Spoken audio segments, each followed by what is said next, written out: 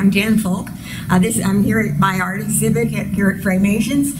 This is one of the paintings I did. It's a watercolor, and it's of the 1904 World's Fair that was held here in St. Louis at Forest Park. It's interesting because not only because of the subject matter, but the way I did the painting. I took the paper and crumpled it up and wet it, let it dry, spread it out, let it dry, then crumpled it up and wet it again and pounded on it, let it dry, and when it's dry, then I drew and painted on it. And that was a challenge.